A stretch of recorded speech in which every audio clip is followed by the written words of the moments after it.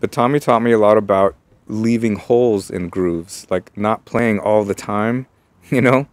And, you know, at that point when I met Tommy, I was 17, so I think I had only been playing bass for like a year and a half. I mean, super early for me. Like, I didn't know what I was doing, really, you know? So he taught me a lot about groove and pocket and just leaving holes, knowing when not to play, kind of. It's not like he taught me these things, but it was almost inherent in the way that he played the drums. It sort of forced you to follow him and to pay attention to the drummer.